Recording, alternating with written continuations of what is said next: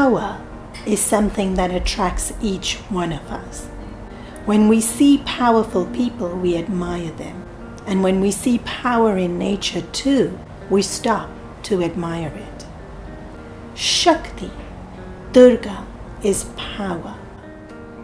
And we see it within ourselves, that inner strength that each one of us needs, that resilience to be able to get through something that is difficult, or to push ourselves a little bit further. Even at the gym, when you have to do that 2 extra push-ups or stay 10 extra minutes on the treadmill, or any form of exercise. A kid studying, the students forcing themselves to get the next grade.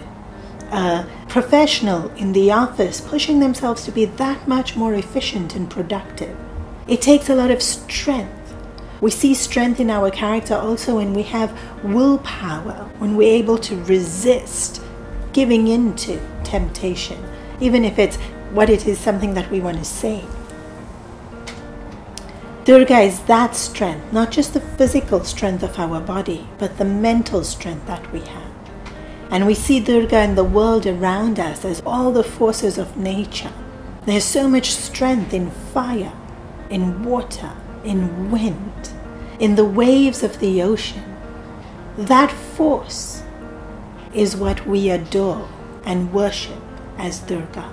It's what we invoke in ourselves to be able to do what we need to. We need strength.